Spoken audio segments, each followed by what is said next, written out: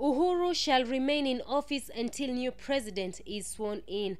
A petitioner in the ongoing case of the Supreme Court challenging President-elect William Ruto's win in the August 9th election has stated that no lacuna would arise in the event the presidential election is nullified and the polls agency boss Wafula Chebukati is indicted by the court. Welcome to Zafarani TV, a Kenyan online platform where I talk about the Kenyan politics. Hit the subscribe button and give the video a thumbs up.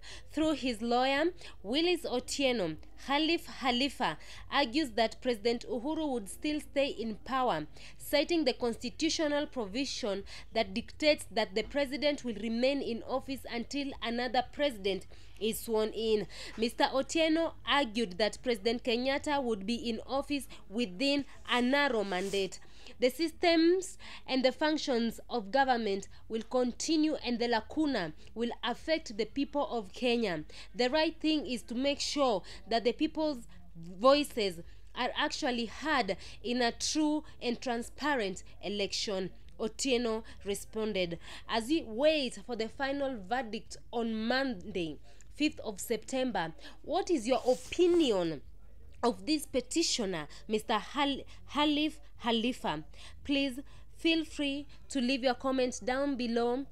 Comment, like, share, and subscribe to my YouTube channel at Zafarani TV.